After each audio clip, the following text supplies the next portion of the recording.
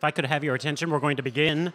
Welcome. Thank you all for being here, and thank you to those of you joining us by videotape or live streaming. This is the Federalist Society's panel entitled Foreign Sovereigns and Innovation, Job Creation, and International Competition. I'm Dean Reuter, Vice President and General Counsel and Director of Practice Groups of the Federalist Society. It falls to me to moderate today's panel, and I'm very pleased to be here. This is a topic that is near and dear to my heart. I've spent some time studying it, so I'm looking forward to the panelists' remarks. I'm going to introduce each of them briefly, then we'll get opening remarks from each of about 10 minutes, then maybe some back and forth between and among the panelists, but we'll ultimately be looking to you for your questions. We've got a couple floor mics. Please use those microphones so we catch your questions on the videotape. We're going to hear first from Maureen Ohlhausen. She was sworn in as a commissioner of the Federal Trade Commission in April 2012 and then designated to serve as acting chair by President Trump on January 2017. Now, prior to joining the commission, she was a partner at the Wilkinson Barker Nauer law firm, which figures prominently, frankly, in the Federal Society's telecommunications practice group, so I work with them quite a bit. Before that, she served on the commission, at the commission, I should say, for 11 years in a variety of senior staff positions. She also spent, I think interestingly, 5 years on the U.S. Court of Appeals, serving as a law clerk for Judge David Sentel and as a staff attorney. And she also served in a similar capacity for the Court of Federal Claims. As I mentioned, she's going to go first, but let me introduce the other two panelists before I turn it over to her. We'll hear second from Alden Abbott. He's the Rumpel Senior Legal Fellow and Deputy Director of the Meese Center for Legal and Judicial Studies at the Heritage Foundation, where he has been since early 2014. Before that, he was Director of Patent and Antitrust for the BlackBerry firm. And before that, he was in a variety of senior government positions, including an impressive list, I think: antitrust policy for the Federal Trade Commission, acting general counsel of the Commerce Department, chief counsel for the National Telecommunications and Information Administration, and a senior counsel in the Department of Justice. Finally, we will hear from Seth Bloom. He's president and founder of Bloom Strategic Counsel. He's one of the leading Washington attorneys in large and complex mergers. He's the former longtime general counsel of the U.S. Senate Antitrust Subcommittee. His clients now include Comcast, Amazon, Aetna, Miller Coors, Microsoft, Sprint, Massimo, Yelp, and on and on. So you get the sense that he's doing some important work.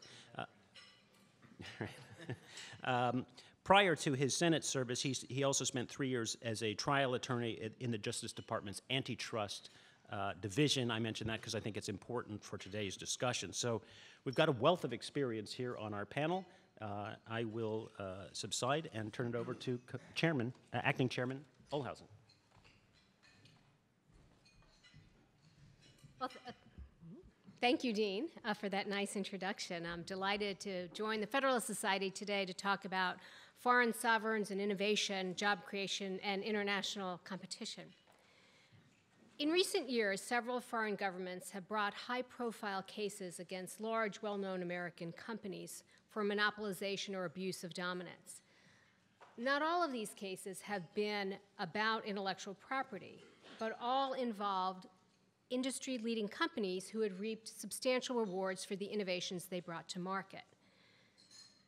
That U.S. companies appear to be uniquely investigated for such violations and subject to sometimes eye-poppingly large fines raises concerns that some foreign enforcers may be using their competition laws for protectionist reasons.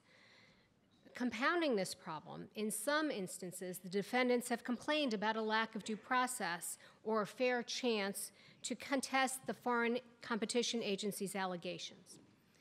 And the question for us today is, even if the objectives are not improperly protectionist, do these actions by foreign governments harm incentives for innovations, both in these countries and in the United States?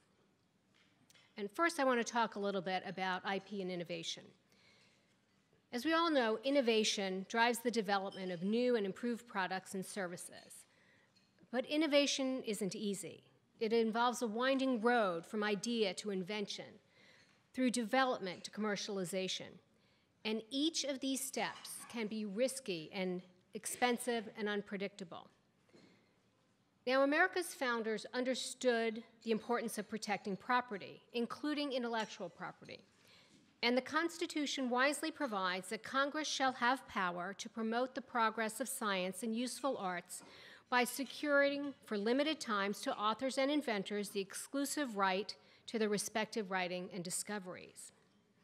And the U.S. Court of Appeals for the Federal Circuit has observed that if one were to remove the right to exclude from the basket of rights attached to patents, the express purpose of the Constitution and Congress to promote the useful arts would be seriously undermined. And the Supreme Court has also recognized the important role of IP protection. And the facts bear out this connection. In the United States alone, the government recently reported that IP-intensive industries support at least 45 million U.S. jobs and contribute more than $6 trillion, or 38% of U.S. gross domestic product. Now, empirical research also supports the fundamental role that patent rights play in promoting innovation. And I've written at length, most recently in the Harvard Journal of Law and Technology, about the positive correlation between robust IP rights and R&D investment in developed countries. So here's just a small example of the research that I looked at. So scholars who examined data from 60 countries between 1960 and 1990 to explore the relationship between IP rights and economic growth found that intellectual property rights affect economic growth by stimulating the accumulation of factor inputs like research and development capital and physical capital. Now, while I could go on and on about the research, I think the point is clear. There is a clear connection between the strength of patent protection and increases in innovation and economic activity. Now, despite this clear connection, we've seen other countries take approaches that potentially limit the value of IP through antitrust policies, rules, or enforcement actions that go to the very core of a patent holder's right to exclude. For example, several countries have an essential facilities doctrine that they would apply to intellectual property. Now, the U.S. Supreme Court has questioned the foundation for this doctrine in the Trinco decision. Yet enforcement guidelines in other countries would obligate patent holders to license patents that are determined to be essential, as in China, for competitors to compete in the same market, or practically impossible, as in Korea, for them to compete without access to the patented technology. Now, of course, technologies that are most likely to be considered essential are probably the most valuable ones, providing the greatest reward to the owner for its invention. When the essential facilities doctrine is applied to IP rights, it fundamentally undoes what the patent laws are intended to do. Rather than reward innovators for the successful efforts and ingenuity with a temporary patent monopoly, antitrust enforcement would take away those rewards. And I think this is the wrong choice for countries that want to promote innovation and the economic benefits that come from it, as does the United States. Now I'll talk a little bit about remedies. Now, ultimately, every sovereign nation gets to decide for itself how much it cares about innovation and whether it wants to create a legal structure that fosters or undermines the incentives to create new and useful products. Where these choices can cause problems is when those different objectives come into direct conflict with the policy choices we've made in the United States to promote innovation. In this respect, remedies in foreign antitrust cases that go well beyond what is necessary to address the harm in the harm to that country's consumers have a dangerous potential to undermine policy choices in the United States. Now, the recent international guidelines that the FTC and Department of Justice issued just earlier this year, in them we made clear that we limit U.S. antitrust laws to harm or threatened harm to U.S. commerce and consumers. In particular, the guidelines explain that in making investigative and enforcement decisions, the agencies focus on whether there is a sufficient connection between the anti-competitive conduct and the United States, such that the federal laws apply, and the agency's enforcement would redress harm or threatened harm to U.S. commerce and consumers. And similarly, the guidelines identify important limits on the agency's pursuit of extraterritorial remedies and explicitly provide that the agencies will seek a remedy that includes conduct or assets outside the United States only to the extent that including them is needed to effectively redress harm or threatened harm to U.S. commerce and consumers, and is consistent with the agency's international comity analysis. And this statement reflects the appropriate approach to remedies involving both merger divestitures and conduct remedies that the Commission, in my opinion, and all competition agencies should follow. In today's interdependent world, the guidelines provision on extraterritorial remedies limits overly broad extraterritorial reach while recognizing and allowing for effective enforcement. And such an approach helps avoid potential duplication and conflicting remedies, including through the recognition of comity. And the guidelines provide a statement of self-restraint and offer an approach worthy of consideration by other jurisdictions. Finally, I'd like to address another aspect of some of these notable decisions, and that's the size and the basis for the fines imposed. So DG Comp in Europe fined Google more than $3 billion earlier this year, and it had fined Intel $1.3 billion in a ruling that was recently reversed. And Qualcomm was subject to a $1 billion fine in China in 2015, and similarly large fines were imposed on it in Korea and Taiwan in the past year. And in each case, the fine was for abuse of dominance or monopolization. Now, in the United States, by comparison, we seek fines only for criminal violations of antitrust laws, which have been limited to hardcore cartel violations involving secret agreements on price or output, bid rigging, and allocation of markets. Now, not only are these global fines appearing in abuse of dominance cases, they are often based on two troubling principles.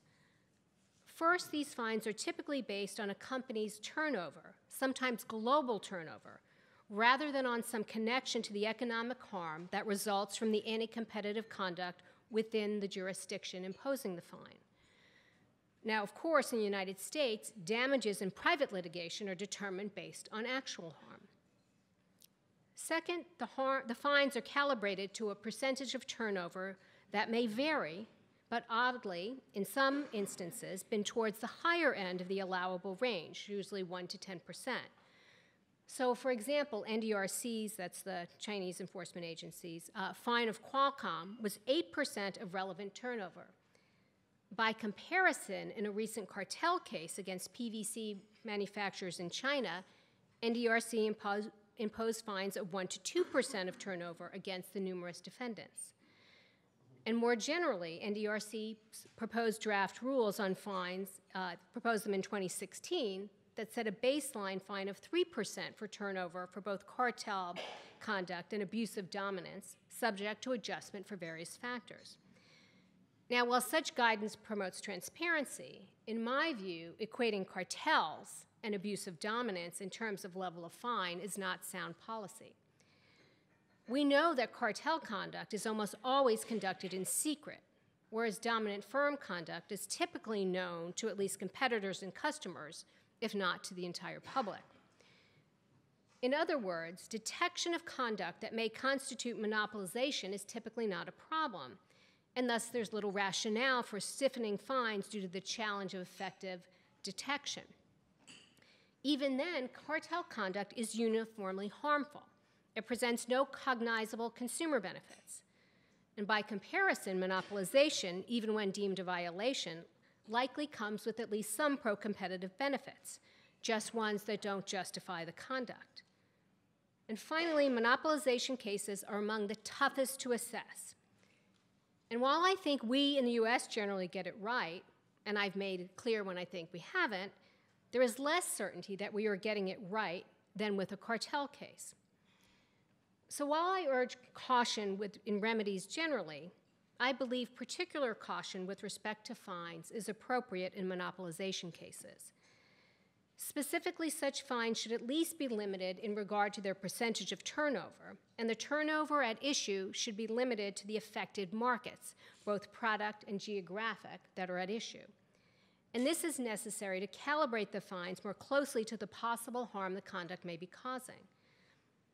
And also more careful consideration of fines in such cases will avoid deterring what is often the conduct that we want to promote, bringing it back to the beginning of my remarks, which is aggressive competition, innovation, and efficiency-enhancing activity. So thank you for your attention, and I look forward to the discussion.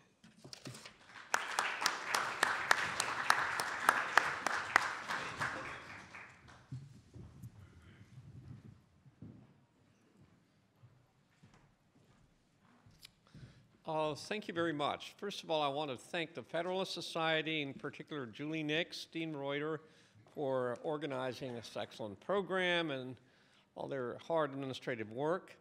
Although, of course, I am with the Heritage Foundation, the remarks I express today represent my point of view, not necessarily the view of any of my Heritage colleagues. Now, Maureen has already alluded to the issues surrounding extraterritoriality and concerns about it. Now, to put this in perspective, the so-called effects doctrine, which was referred to, where the U.S. will exercise jurisdiction and now under the current law over conduct that has a direct, substantial, and reasonably foreseeable effect on U.S. commerce, that was most enunciated by this Second Circuit and really was treated as a Supreme Court opinion by Judge Learned Hand in his 1945 Alcoa opinion. At that time, ironically, the U.S. for a number of decades was the outlier. Certainly European states who were beginning to be active in antitrust, some other states adhered to the territorial principle for exercise of jurisdiction, and and they claimed that it was inconsistent with principles of public international law and certainly comity, if not that, to exercise jurisdiction over conduct taking place abroad that affected U.S. consumers or business. And indeed, as late as the 1980s, when I was member in the Justice Department, the British government and French government, other governments fought hard passed special statutes to try and reverse the effects of attempts to go after cartel conduct taking place overseas that harmed U.S. consumers. So there was actually a period when the U.S. was far more eager to apply its laws overseas in that sense than other major jurisdictions. Now today, all major jurisdictions adhere to some form of this effects doctrine. They use different terms, but certainly European recognition of this dates back to a case called wood pulp, which is about 25 years old. But anyway, so that everyone accepts extraterritoriality to some extent. But, and here's the big but, in which Acting Chairman Ohlhausen emphasized, the U.S., and in particular the FTC, has been very careful that when their orders have some sort of extraterritorial effect, that they are calibrated carefully to avoid taking action that is not necessary to remedy harm, actual harm to U.S. consumers. And I think a couple of examples one might cite. In Polypore, a merger case in 2010, a consummated merger handled by the FTC, the 11th Circuit confirmed the FTC's reason for requiring the divestiture of an Austrian factory, because the divestiture was required by the buyer of divested assets to compete effectively in North America. So here's an overseas divestiture, but directly tied to effects in the U.S. And in Google MMI, a 2013 settlement from which Acting Chairman Ohlhausen dissented on other grounds, basically that this was not really appropriate for the application of antitrust law. It was a restriction on patent licensing terms, only affected arrangements with willing licensees who are subject to the jurisdiction of U.S. district courts. So although the consent seemed to be global on its face, this limitation cabined its application only to the aspects of global conduct, patent licensing, needed to effectively redress harm or threaten harm to U.S. commerce and consumers. And I know Commissioner Ohlhausen, or Acting Chairman Ohlhausen, has spoken to this eloquently in, I think, a speech in Fiesole a couple of months ago. So what are other countries doing now?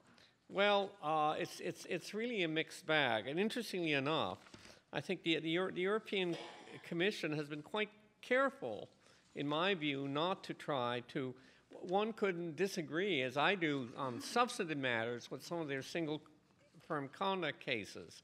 But as to extraterritoriality, they've adopted a cautious traditional approach consistent with principles of international comity and sovereignty that regulates only domestic conduct related to domestic patents. And that was the case in the investigation into the U.S. of standard essential patents by Motorola Mobility and Samsung, where the European Commission from pursuing any regulatory measures outside a European sovereign territory. Now, I mentioned this issue of standard essential patents. For those of you not familiar with the lingo, these are patents which so-called read on technical standards that are widely used in industry, normally developed by a standard-setting body. So companies come together in a standard-setting body. They say, okay, this is the best technology that everyone can use as for a basic chip, say semiconductor chip. We can compete on other aspects of equipment or additions to the chip, but we're going to agree on this basic aspect. And if you have a patent that covers some portion or all of that basic aspect of a chip, somebody is going to, at least as a legal matter, need a license to be able to make products based on the chip. That's called a standard essential patent. Now, there's been, for over a decade, probably 1,001 law review articles and commentaries about the issue and development of standard essential patents in standard-setting bodies, and whether what rules standard-setting bodies should have so that the patent holder can't sneakily hide its patents, and after having engaged in a standard body, demand higher royalties that are available because of the extra monopoly power bestowed by standard settings. But anyway, so this is a big hot issue, and attacks on licensing practices, not just of SEPs, but other patents of major U.S. firms have been occurring around the world.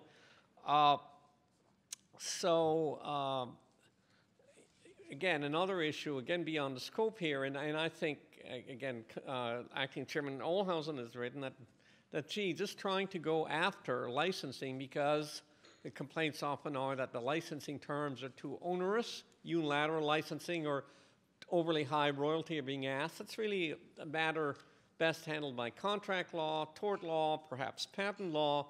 Antitrust, certainly as the U.S. Supreme Court precedent views it, shouldn't really fit well. But other countries really have not followed that, so we have to deal with them. Now, again, looking at those countries, as I said, the Europeans have been fairly good. Not so Korea. I mean, recently, a few months ago, in its Qualcomm decision, the KFTC purported, in addition to imposing a huge fine on Qualcomm, said basically if you have SEP licensing terms and somebody who thinks that the terms are overly high or onerous, they can come to you and you have to negotiate on good faith to change those terms. What does that mean? Well, that might mean there's no territorial limitation in that order. Now, Qualcomm has appealed that. We'll see what happens, but that is the real concern, that if countries don't want to single out the Korean KFTC, but if there are other jurisdictions that have, if they were to follow that lead, I think China, the question about extraterritoriality jury is out, same with Taiwan, but that would be a real concern because that would be a real problem if, because by its nature, you'd probably be dealing with a lot of licenses which have no real effect, okay, inside the country. That's a real problem as a matter of comedy and international law, and hopefully should get straightened out, but there's reason for concern about that. Now, I think, Acting Chairman Ohlhausen alluded to the real elephant in the room, the really big problem, which is the weakening of patent rights. Now, another issue associated with that has been that the U.S.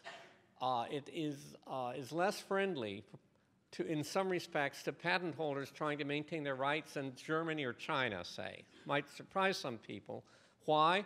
Because up until a decade ago, until a decision called eBay, the Supreme Court said there's a presumption that you have a right as a patent holder to get an injunction for an infringement of your patents. Now, there's an equitable balance that courts are told to look at, and that might be correct given statutory language, but traditionally, patent right is a property right. If you believe it's a property right, it's a right to exclude. And if you cannot exclude by getting injunction, you lose a lot of bargaining power, and particularly given the tendency of courts to say that the most you can get is reasonable royalties. So there is a real danger that firms are going to say, well, we can't be enjoined. Let's start not worrying about whether or not our particular products we're making, say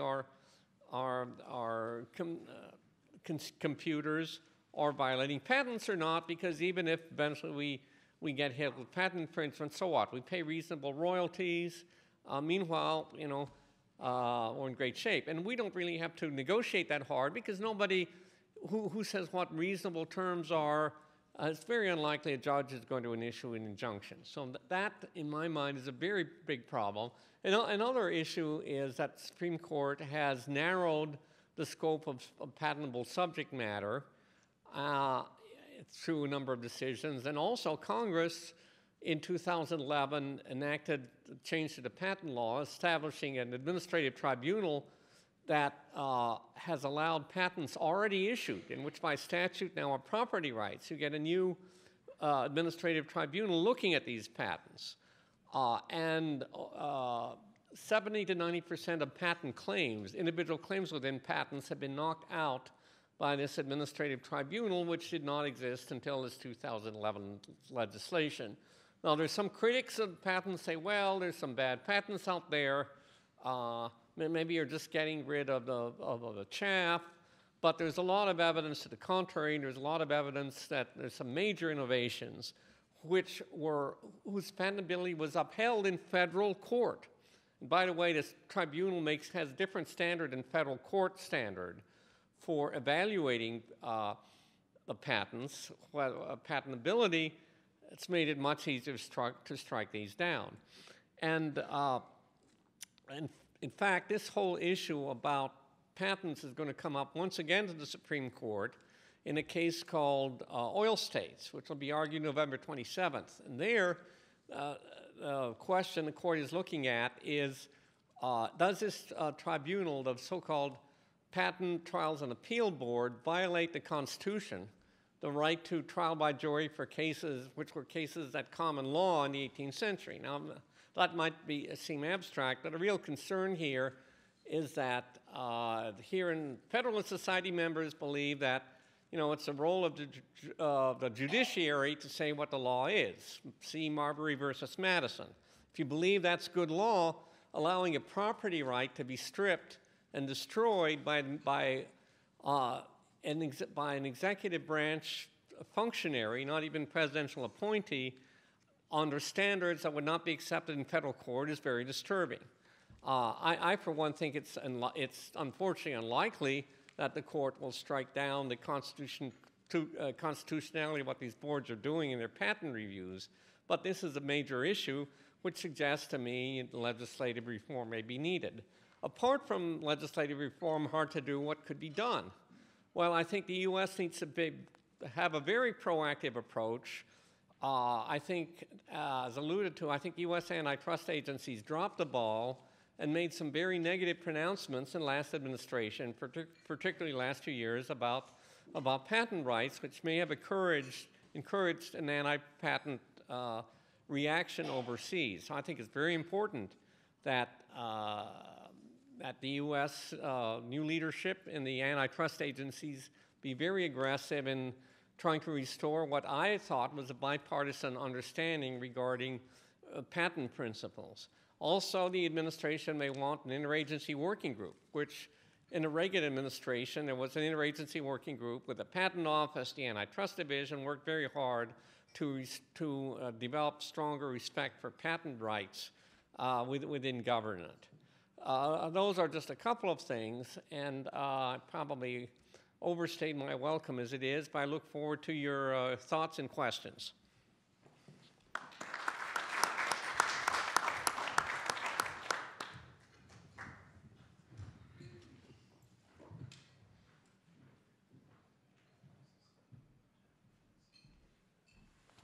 Hello, everyone, and thank you, Dean and the Federalist Society, for your invitation to speak today.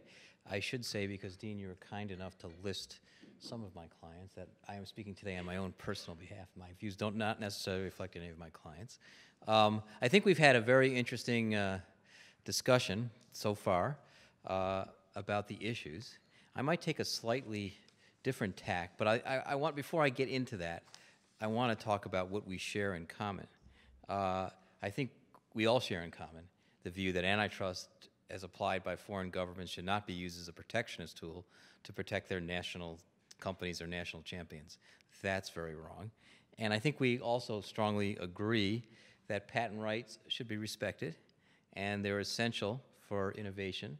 And as the acting chairman said, they're written into our Constitution, and I think that's very important. So, as I say, I'm going to take somewhat of a different tack, but maybe I'll try to give myself some credibility before I start dissenting. In March of 2016, I published an article in the I can't remember the name of the journal, but the the Global Competition Review. The misuse of competition policy threatens legitimate patent rights. So I very much of the view that we ought to be on guard about that. And we particularly saw at that time in Asia efforts to sort of what appeared to be expropriate patents from American companies in a way that to protect national champions. One example was a proposal in China which stated that the implementation of patent rights shall abide by the good faith principle, shall not harm public interests, shall not improperly exclude or restrict competition, and shall not impede the advancement of technology. And what they meant by the good faith principle and what type of activity would be sufficient to harm public interests is never defined. That was a proposal in the summer of 2015. But you know, there's been a lot of good work by the FTC, by the Justice Department's Antitrust Division, to try to, and by private industry, to try to sort of persuade these governments not to pursue those kinds of regulatory or legislative measures. So I guess this is all by way of introduction, because with the particular danger that these pieces of legislation, what I talked about in my article, were not about standard essential patents. I think when we talk about standard essential patents, that's something very different. And you know, as these were just normal patents, which the patent holder had a right to exclude any, could sell the patent at any rate that patent holder decided, and exclude companies from gaining the patent. That's what a patent's about. It's a 20-year exclusivity. But there's something special called a standard essential patent, which Alden talked about, and the rules here are very different. And I don't think we have the same concern with respect to enforcement of standard essential patents. Now, standard essential patents are patents used typically in dynamic and competitive technology industries to create needed standards and allow different technologies and products to work together easily. The Federal Trade Commission in 2013, in testimony at the Senate Judiciary Committee, said that standard-setting activity plays a valuable and pro-competitive role in promoting innovation. SEPs, standard essential patents, SEPs, are developed by standard-setting organizations in which, and this is the important point, which the owner of the SEP, in order for getting its technology incorporated into the patent, are required to license the SEPs on fair, reasonable, and non-discriminatory terms, what people in the field called FRAN terms. And technology is as old as the electronic plug-and-wall socket and as new as Wi-Fi internet connections and USB ports in mobile devices all rely on SAPs. And those are just a couple of examples. There are hundreds or maybe thousands of technologies that rely on SAPs. Now, I believe, is unlike the other kinds of patents, SEPs are a legitimate subject for regulation and oversight by competition authorities. Adoption of a standard necessarily confers market power on the SEP holder. Without an obligation to license, an SEP owner can unilaterally prevent competitors from using its technology and the standard and thereby foreclose competition in downstream product markets. Bill Baer, formerly the Assistant Attorney General for Antitrust in the Obama administration, said while he was AAG in 2015, in recent years, quoting him, in recent years it has become well understood that the competitive process can suffer when the value of a patent is enhanced by becoming essential to a standard, and patent holders seek to exploit that added value by failing to keep the commitments they voluntarily make about how they will license these patents. So as I say, I think SEPs are a very different standard of patents. And I'll add to that, there was a hearing at the House Antitrust Subcommittee in June about similar issues that we're discussing today. And I was struck by the testimony of the App Association, which sort of, I think, reflects what I'm trying to say today. They said it is critically important that antitrust authorities around the globe recognizing the contributions of U.S. business and refrain from using antitrust law for protectionist ends against them. We all can agree with that. And then they said, sort of turning it to the subject of standard essential patents, we are concerned that some companies have been the target of antitrust enforcement might point to a pattern of alleged malfeasance by antitrust authorities overseas to shift the focus from their own anti-competitive behavior. The subcommittee, therefore, should be careful not to condemn the good faith actions by foreign antitrust authorities, actions that rightly enjoin market activity that harms competition and consumers, particularly when these actions are aligned with the U.S. government's enforcement activities. And here we're talking about standard essential patent. And they go on to say, when a company has its patent included in a technical standard, that patent becomes a standard essential patent. An SEP owner voluntarily commits to license its patent on fair, reasonable, and non-discriminatory FRAN terms to any willing licensee, including competitors. And so we saw, and we've heard reference to this already, but Alden talked about it to some extent, the case that was brought against Qualcomm. And this, I think, is sort of the elephant in the room here on this subject. You know, that we heard about the Chinese levying $1 billion fine. South Korea levied a fine of almost $900 million at the end of December last year. Taiwan fined Qualcomm $773 million earlier this month.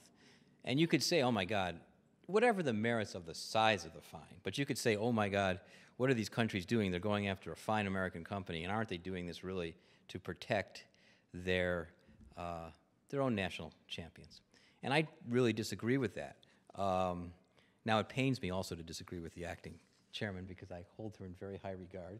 But I know she dissented from the FTC's decision to file a case against Qualcomm. And I mean, I think that the fact of that case and the fact of that we have also already a decision on that case, a denial of a motion to dismiss, which obviously assumes that all the allegations in the complaint are true. But if all the allegations in the complaint are true, and I think I hold the FTC in high regard that generally the allegations put in the FTC complaints are true, the case clearly stated an antitrust case under U.S. antitrust law, under Section 2 monopolization case, Section 5 of the FTC Act.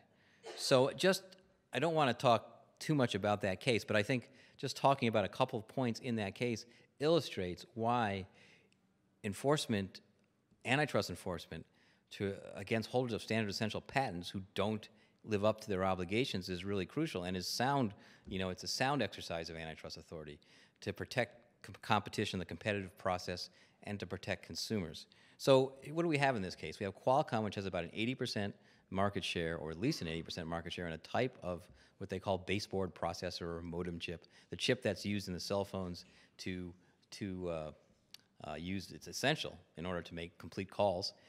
But interestingly enough, most of Qualcomm's market share is in older technology, 2G or 3G technology. So, but they have that. And any cell phone manufacturer, well, any cell phone manufacturer needs that technology if they're going to produce a cell phone. But importantly here, this was part of a standard. Qualcomm agreed to make that available to competitors and all willing purchasers, license it on fair and reasonable and non-discriminatory terms. I think the thing here is fair and reasonable, because we hear, like, how can these Asian countries insist on the terms or say that a certain licensing fee is excessive? Well, Qualcomm, in this case the standard essential patent holder, agreed on fair and reasonable to license on fair and reasonable terms. When you agree to do that, you essentially opened yourself up to say what's fair and what's reasonable. But did they do that? As alleged by the FTC and by these competition authorities in Asia, they did not. They refused to license the technology to competing manufacturers of these processors or modem chips.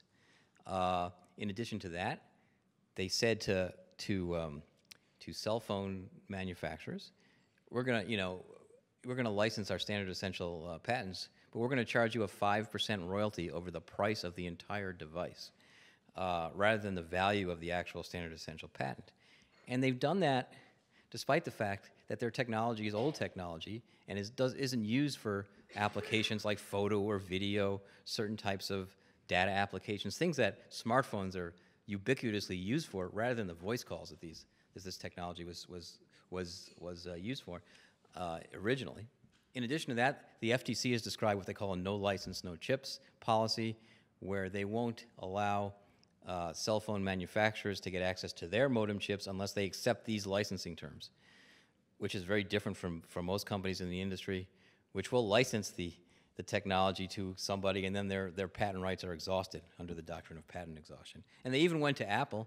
You think, who could bully Apple, the size of Apple? But they said, you'll agree to exclusively carry our modem chips, and then, or you won't get what amounted to hundreds of billions of dollars in what they called rebates from the licensing terms for the period 2011 to 2016. Another exercise of market power. So, I mean, the conclusion of all of that, and the reason I went into that detail, is I think you see in this case really an exercise of monopoly power, conduct designed to maintain a monopoly, conduct that's going to result in higher prices because of this 5% licensing, which ultimately get passed on to consumer of this vital devices that all of us live with, almost 24/7, and conduct that is preventing a nascent industry from emerging, that is competitors to Qualcomm and modem chips. I think this complaint by Asia, as well as by the FTC, but we're talking about Asian enforcement today, this complaint by these Asian governments was entirely consistent with antitrust law as we understand it, and is not an exercise of an effort to try to protect national champions. By the way, as to that point, Apple is their gigantic adversary here, and a very large American company has filed their own antitrust case against Qualcomm. So it's hard to say that this was an exercise by China or Taiwan, or you name it, to protect their local companies when Apple's one of the companies that's complaining most about it. So I guess I want to say that one has to be careful in considering this question of foreign nations so-called abusing antitrust law and in the application of international property, of intellectual property rights. I think in this particular issue of standard essential patents, that's an area where I think there's room for enforcement of antitrust law by Asian nations, or any nation for that matter, including our own. And thank you very much.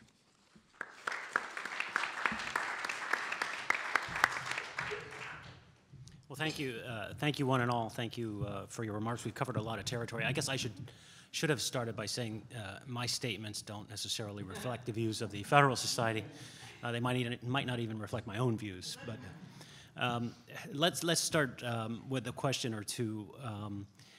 we've talked, at least touched on sort of the substantive parts of the case, some of these cases coming out of Asia, and due process has been mentioned. But so I want to focus more on the due process aspects, especially setting aside the substantive stuff when it comes to burdens of proof, and then I think it was also mentioned that either the bilateral, multilateral trade agreements, how the process is used in these cases compared to any relevant requirements of international trade agreements. Well, let me jump in on the due process Sure. issues to begin with. Procedural fairness is critical, and one of the things that we've done at the FTC and our colleagues at the Department of Justice as well have engaged internationally on making clear what are the elements of due process, what should a competition agency afford to someone who, to a company or an individual who's accused of violating the laws. And while each nation might have a different system, I think we should strive for the same goals. So a clear statement of the facts in the law, the legal basis for the investigation that the company is being subject to, an opportunity to respond to those facts, right? To say why they disagree, what's being overlooked, or why that's not accurate. And both by engaging the investigation team and the ultimate decision maker. I think that's crucial. Some of the other things that we take for granted here in the US, like protection of attorney-client privilege, that's not universally respected, and we think that's a very important thing. And I'm concerned that some jurisdictions provide few, if any, of these important guarantees.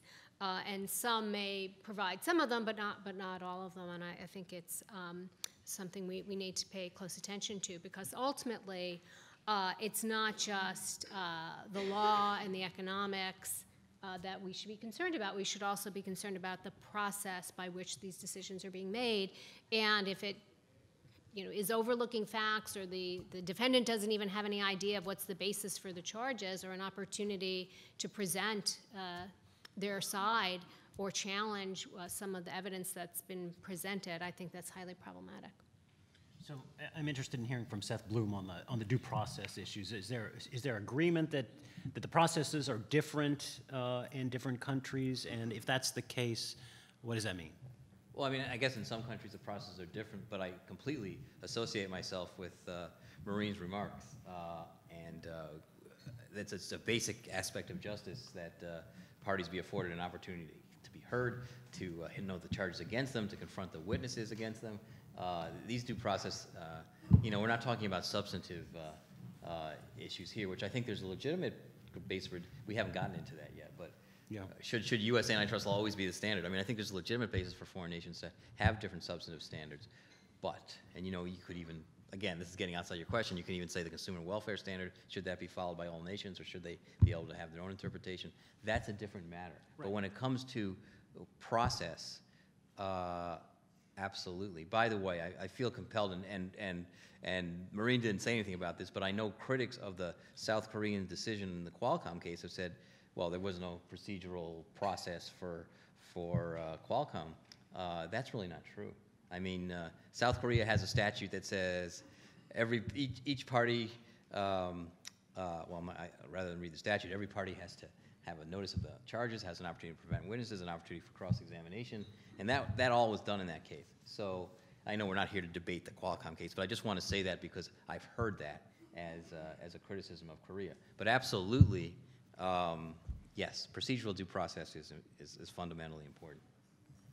Alden, you look like you're going to say something. Let me just, I think everyone agrees procedural due process is important. I think there is a bit of a rule of law issue in that a number of jurisdictions, at least on the books, provide the right to be heard in the administrative process, to have the charges explained to them.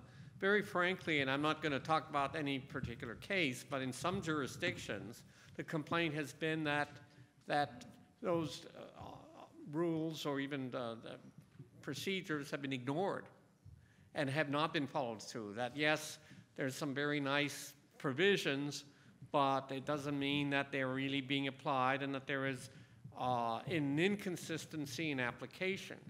And more broadly, as I say, the rule of law is you not only have to have specificity in the law, but you have to believe that it's going to be neutrally applied and dispassionately applied, and that due process will be inevitably afforded. And again, I don't want to get into any country specifics, but I've heard enough stories from parties who've told us horror stories, and if just some of them were true, they would belie the facial protections found in the laws. Well, I completely agree with that all then. To the extent those stories are true, that should concern us all, no question. And are the process questions important enough that if those processes aren't allowed for, if they're not part of the process, does that undermine any substantive findings that are made? Do we have agreement on the panel about that? Well, bad process leads to unreliable outcomes. I mean, I think that's that's why we value good, having sufficient due process. And does anybody want to speak to the bilateral trade agreements or the multilateral trade agreements? Are those being followed, or are there allegations in some of these cases that those are being disregarded, or does that matter? Well, there is, for instance, the Korea-U.S. Free Trade Agreement. There is competition provision, but I've heard it said that that has not been very effective. Now, one can agree or disagree. Now, it may be that some have argued some of these competition clauses and chapters in bilateral agreements need to be perhaps in the future rewritten in a manner that ensures that some sort of venue or an outlet to complain about a lack of consistency, maybe even arbitration. It's sort of beyond our scope, but I think that's certainly something to look at as, in the future is on the international plane. The U.S. may want to pay some attention to make sure that that process is protected in any clauses found in free trade agreements. One of the issues we started to talk about, I think we don't think we've fully explored it, is protectionism. And one thing I've heard about a lot of these cases, especially as they, not so much in Europe, I suppose, but more so the case in Asia, a lot of the companies that are competitors of the American businesses are tightly intermingled with the foreign sovereigns. And there are some allegations that foreign sovereigns are using their competition laws to favor their own sort of homegrown businesses. Is there evidence of that? Is that the case? Is that just a supposition or a reflection of the way things are aligned over there? Even if it's not deliberate, is that alignment of businesses and government problematic? And if so, what do we do about that? Well, unlike the U.S., where we don't have state-owned enterprises, in a lot of these nations where we are, some concerns are being raised, they have direct government ownership or heavy government investment in competitors to some of the companies that are being subject to antitrust enforcement. But it's a little difficult to assess because antitrust cases are so fact-specific. So maybe we should look at some broader patterns and see if there's anything that we can discern from that.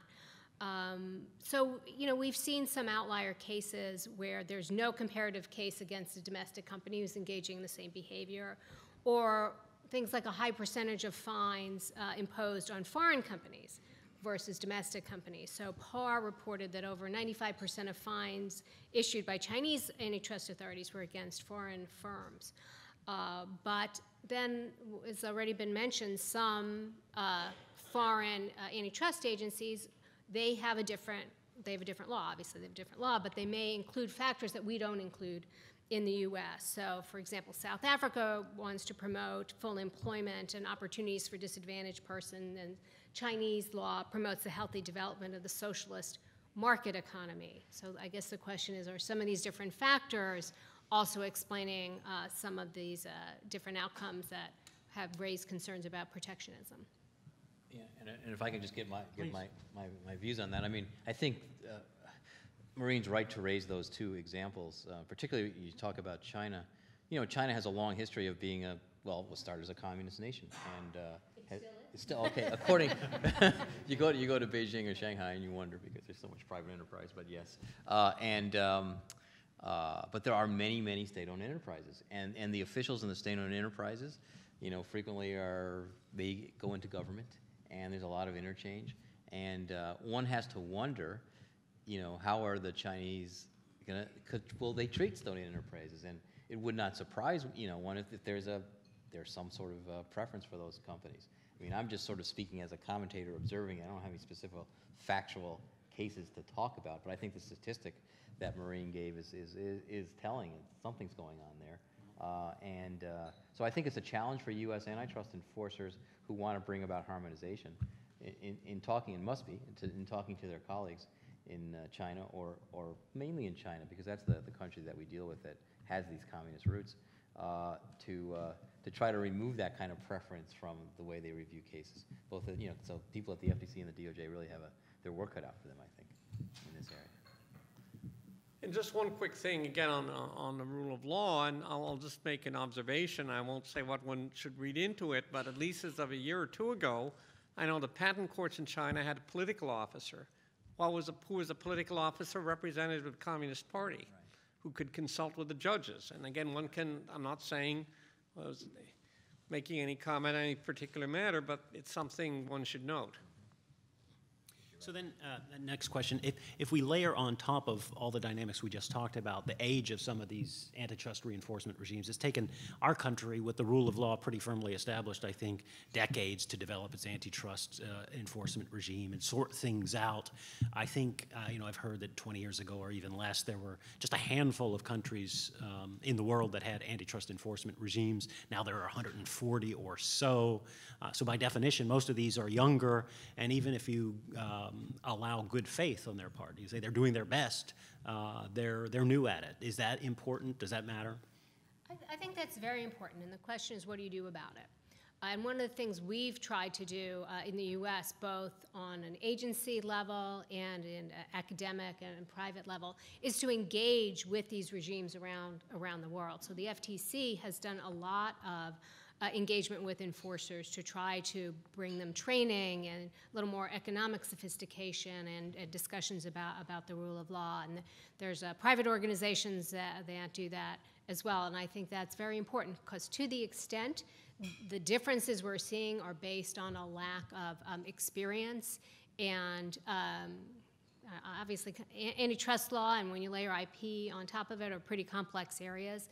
If we can give them some guidance, point them in the right direction for how they should analyze these complex areas, I think that's to everyone's benefit.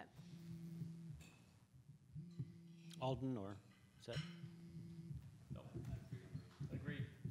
Well, let me ask a question that Seth Bloom might ask then of our other two panelists, not to put words in your mouth, but are standard essential patents different? The way he's described them, well, essential is the key word, I suppose. The standard setters get together. They tend to be controlled by the businesses that are developing patents, and they decide that this USB port is what we're going to put in every electronic device.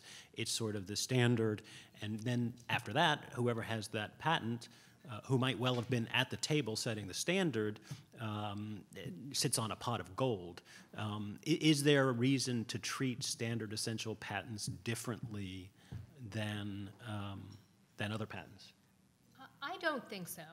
As a patent, right, is this patent, because it's standard essential, somehow worthy of less patent protection? I think is questionable. And when you look at the IP guidelines that the FTC and the DOJ adopted at the end of the Obama administration, but they're bipartisan because I voted for them, they did not put in a special category of lesser rights for standard essential patents.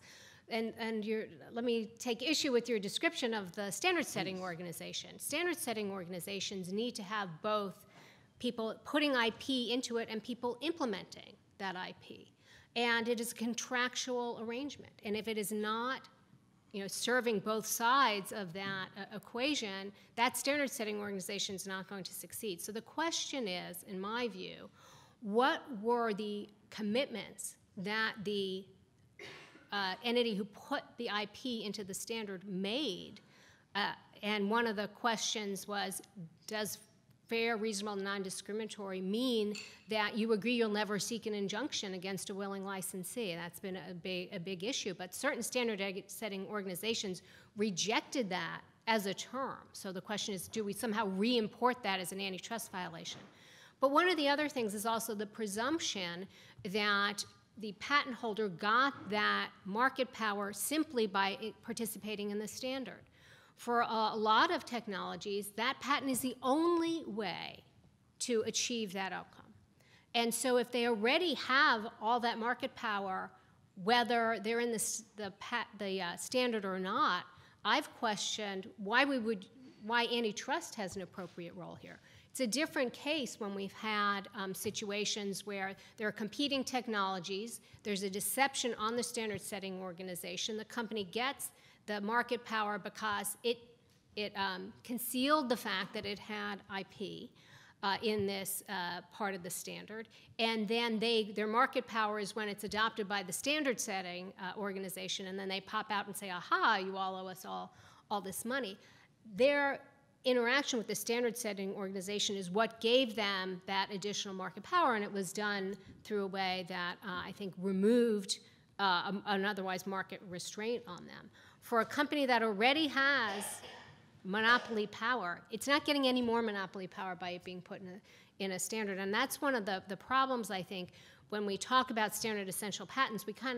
Some people kind of lose sight of what antitrust is really trying to do and what are sort of the fundamental analysis that we're trying to look at here. It's not just that someone does something that someone else doesn't like. That's not what antitrust is about. We're happy to take questions from the audience if people want to start lining up, but Alden, you were going to say something, I believe? No. I think Maureen is quite right. I'm sure Seth will have something to say, but just one more interesting thing. One needs to remember, as Maureen very astutely pointed out, you have both implementers and patent holders. Now, one thing, standard setting bodies, they meet regularly, they tweak standards, come up with new standards. It's a repeat game.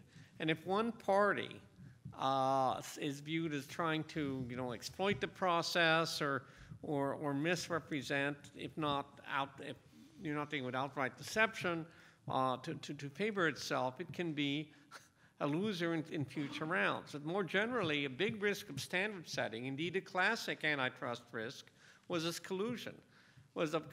So if you can imagine, if you have a bunch of people who are implementers who say, we want to pay as little as possible for this input, this patent license, we are going to collude. We are going to agree that we're going to, on a set of rules that is going to give minimal returns to the patent holder because we don't keep patents, as a handful of firms do.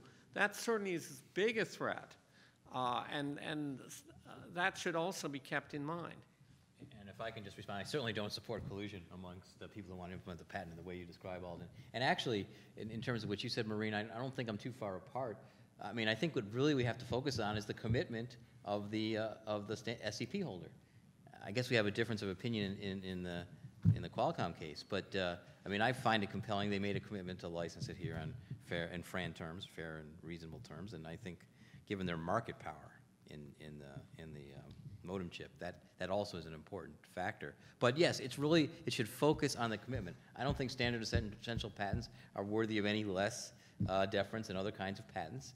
It's just that we have a participant here who's agreed to license it on FRAN terms through this agency and made that promise with the standard setting organization. That's what I think. And I think one of the challenges that we're seeing is, because we're talking about this internationally, is in other regimes around the world, they're not looking at whether the patent holder put it willingly into a standard and somehow gained additional leverage that way.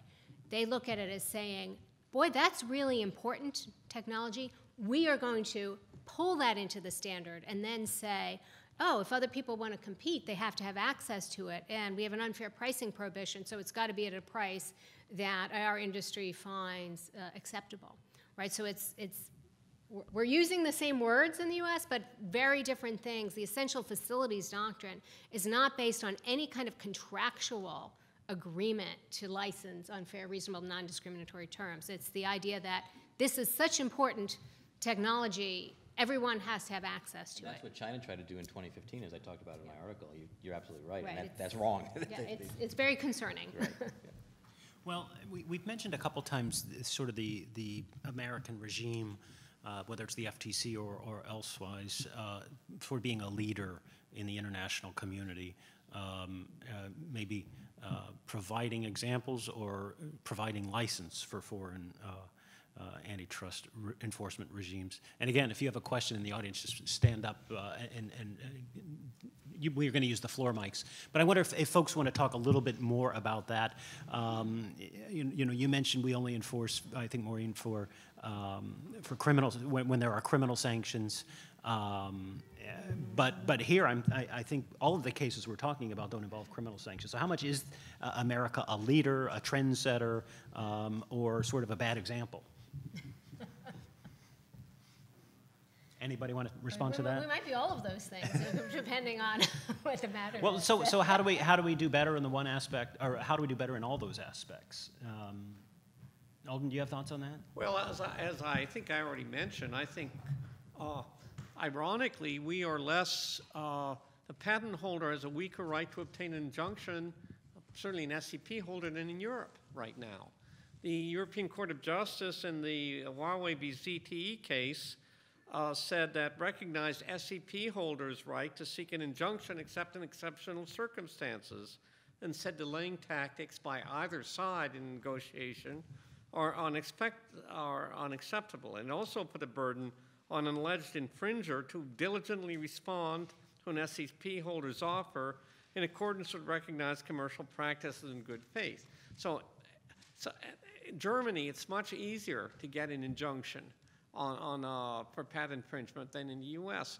So totally apart from antitrust, I think you have to see it as part of the bigger commercial context. How strong are patent rights? It used to be a decade ago, or certainly 20 years ago, the U.S. was the gold standard. Everyone agreed, and that attracts investment capital. Today, we're ranked number 10 in the world in the amount of protection we provide for patents, according to a major survey. And that is not a good position to be in. One hears of some capital flowing for some projects to China or even Germany because of that. So I would just mention the bigger context as well. Let's take a question from this side, if we could. Yeah. Hi, Bill Wichterman of Covington. Thank you very much for your comments today. Regarding the question of SEPs, I think what Chairwoman Ohlhausen said about that if you have a patent instead of SCP, doesn't mean therefore you give up patent rights. It means you're committing to a FRAND, but it doesn't mean that you give up any rights. And I think what's happened in the last, I think it's 2 years since IEEE changed their policy vis-a-vis SCPs, we've seen a decrease in the number of LOAs, letters of assurance, which have been issued, which I think should be of concern to us. For innovation, SSOs are kind of an unheralded success story. I mean, most of the public has no idea that SSOs exist, and they don't need to, but it works. It's the private sector working so well, as Richard Epstein and Scott O'Keefe and others said in a paper a few years ago. And I think that we are facing a danger if this spreads, and I know the Obama administration, DOJ, had put forward a positive business review letter about the IEEE policy. This spreads, this contagion, you'll see fewer companies willing to participate in these standards bodies, which I think will be inimical to progress and innovation. But I'd love the panel's thoughts on that for anybody. Well, I think one of the issues around the world, as I've talked to enforcers, is to make sure they are focused on dynamic effects rather than just the static effects. I think your question sort of anticipated some of the dynamic effects, right? So down the road, are people going to be inventing these new technologies or putting them into standards? Perhaps they won't, because I think there is this temptation to say, we want more competitors in the market, and we're going to do that by making people share their IP without an appreciation of the fact that this is not static, that people will make investment decisions and commitment decisions based on that change in the policy. I think that's right. The dynamic effects, certainly innovation is key, and there's lots of research on the role of strong patent systems in promoting innovation, and certainly the role of innovation, dynamic efficiency compared to static efficiency. Robert Solow, other major economists have certainly written about this, and that needs to be kept in mind. Question on. Thank you very much. I've done very much. I'm involved with UNESCO since 2000, and I have the following question, very concrete one. We are involved with the Library of Congress, the World Digital Library Project, which has been asked through my services by the Chinese to use the preferably digital content from various countries around the world from the Library of Congress, World Digital Library, in order to help Silk Road, new Silk Road countries start a strategy in what is called cultural heritage, digital education, and so on. So this is a very specific request. We are in advanced stage. They are convinced that United States, with Smithsonian and the Library of Congress, can provide such an enabler. Now, how shall we price the services and the competence provided by the Library of Congress and Smithsonian, given that it will be applied, or it is expected to be applied, in over 50 countries along the Silk Road, as well as in several regions in China, which are competing with each other to be the first one to launch this process. So it's just 1 month's old evaluation. What are the criteria? How shall I price this? Anybody? Seth? I don't know that I have the expertise to answer that question, frankly, so I think I will decline. Yeah, I don't have the details. Obviously, you know, there's great public good aspects to digitalization. There's some copyright issues that have arisen that's sort of beyond the scope of our topic, but Library of Congress bestows enormous public good benefits, you know, non-rivalness in consumption, non-excludability, and certainly, but in terms, but without having more information, I would not really be able to comment intelligently. Let's move back just for a second to the antitrust enforcement regimes of foreign countries and talk about the extraterritorial effect, if we could. We've touched on that, but I'm interested in hearing from other panelists about U.S. extraterritorial effect versus foreign extraterritorial effect. How are those lines drawn? Are they as stated? Is it as clear as I think it might be? Or Seth, you want to respond first? Well, I mean, there's sort of both an easy answer and then I don't know that it answers it. You've got 10 or 12 minutes, so you can give us the long answer. Well, okay. But the easy answer is it has to be a reasonable, foreseeable, and direct effect on the United States for the U.S. antitrust jurisdiction, U.S. antitrust authorities to have the ability to take these things on. But I think the complicated thing is what exactly does that mean? Well, are other countries trying to stay within those lanes or not? Well, is that your sense? Or? I mean, certainly the criticism of other countries is that they're not. Yeah. But I think it's really a case-by-case analysis of how the issues that are going on affect their market as well as foreign markets. How many cases does it take before you can say one country's sort of a bad actor in this regime? I find the whole thing daunting because, you've antitrust regimes by U.S. state AGs, then the FTC, the DOJ, the FCC, right. And now you've got the EU and the Asian countries. And so. But can I make another comment? Yeah, please. Sort of maybe a little bit in defense of foreign nations. I mean, we have a long history of going after conduct in the United States that's occurring overseas. So, all these cartels, there was a movie made about the lysine cartel, which was an American company in Japanese countries, the informant. Now, obviously, that was because it affected the U.S. market, that we went after it. But there was freight forwarding overseas and air freight, which led to hundreds of millions of dollars in fines. I think we have to be a little cautious about saying these countries are behaving, why are they going after this conduct? When we ourselves, those who live in grass houses shouldn't throw stones. Yeah.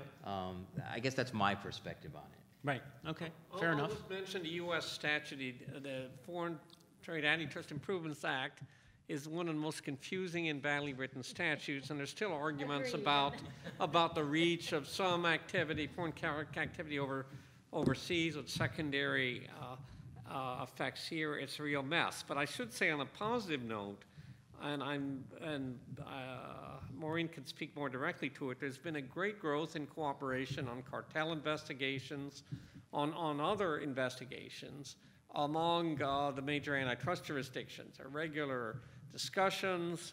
There are issues sometimes of waiver, but those discussions have happened through bilateral and plurilateral agreements. They've happened through consultations that have occurred through the International Competition Network. So I think one needs to, in context, recognize that certainly in the cartel area, but some other areas, certainly mergers, other areas as well, there's a huge amount of cooperation among the antitrust enforcers. And to end on a positive note, there are, Maureen, I don't know. No, I think there is a huge amount of dialogue and discussion, and I think it's very valuable. But as for the extraterritorial issue, it's not occurring just in abuse of dominance cases. There's also been some questions raised in merger cases about a remedy that seems to require divestiture or commitments that is unrelated to the merger that or likely effects of the merger that entity was reviewing. So if we start to put it together into mergers and conduct, and if the question isn't even being asked to say, well, how do we trace this back to the effect on commerce and consumers in the jurisdiction that is putting this remedy into place, that's problematic. We shouldn't be saying, well, we're going to set the standard for the whole world, even if there isn't an effect in the U.S. And the cartel enforcement, there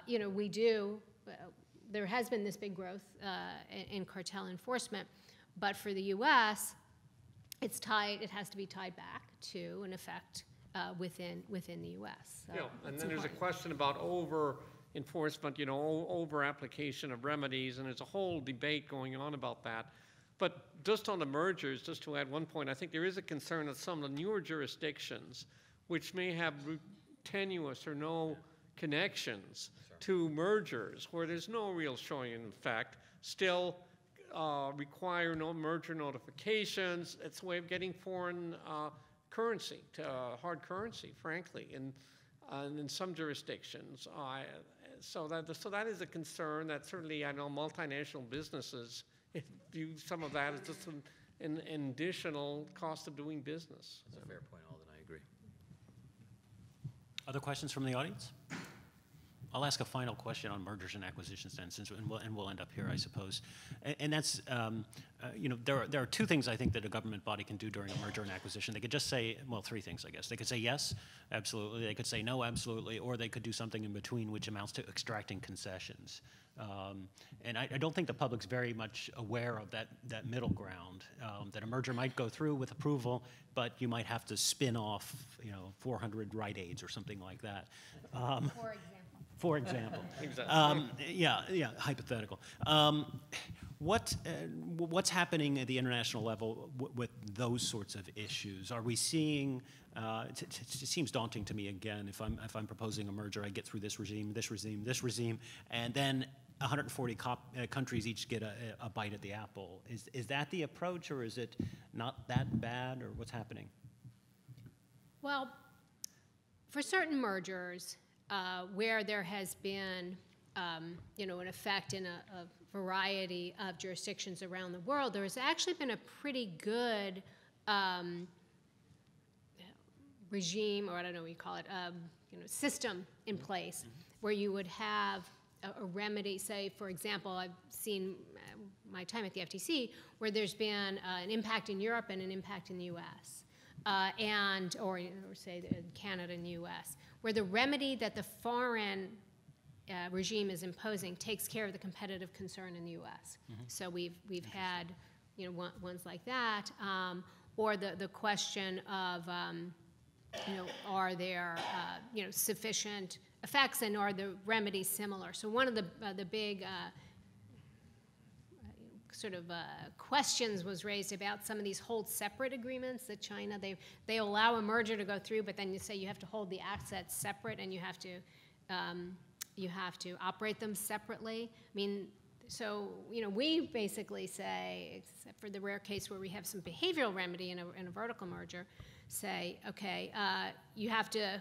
These are the overlapping assets, and you have to sell them off, and you sell them off to a third party who will at least replace the competition that was previously in the market, but we don't say, well, we're going to allow you to merge, but you have to keep those two units separate, and they have to operate separately, and we're going to sort of oversee how, I mean, Sounds like an unmerger merger. Yeah, exactly.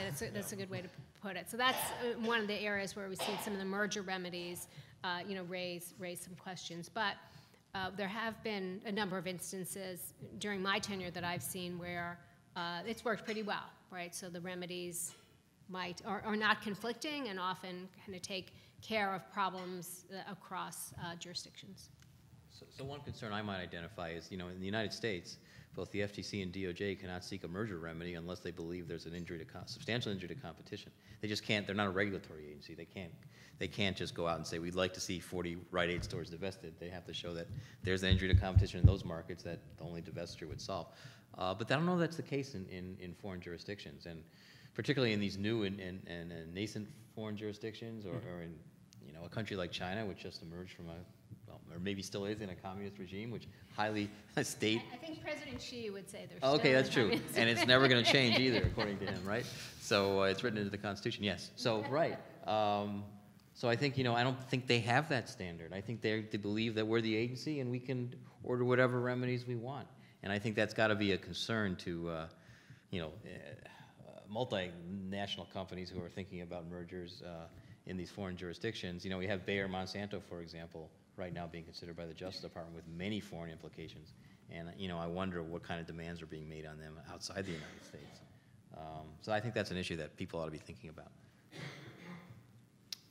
Well, I think we will let that be the final word. Thank you all for being here, and please join me in thanking the panel.